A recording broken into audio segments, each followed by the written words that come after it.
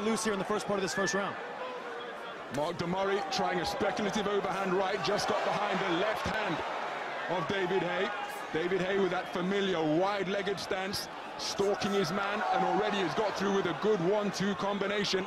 Mark De Mori'yi said that he's going to try and lure Haye into his power zone, but already he's being hit with heavy leather just above us.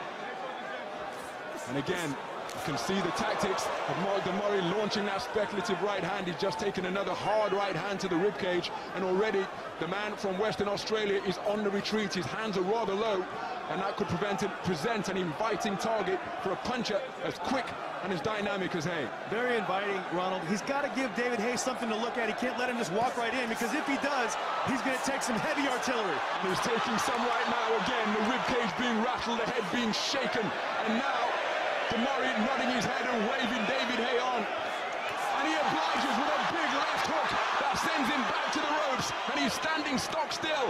Not a good place to be against a dynamite puncher such as David Haye. You may as well sign up to face a firing squad at dawn. There's a massive right hand, and De Mori'yi's in real trouble. He's down on the canvas. His right arm is pointing straight up, and when they fall like that, they very seldom beat the count. Bob Williams has waved it off, and David Haye has made the briefest of ring returns. A first-round knockout winner. He's hoisted aloft by his new trainer, Shane McGuigan. And the crowd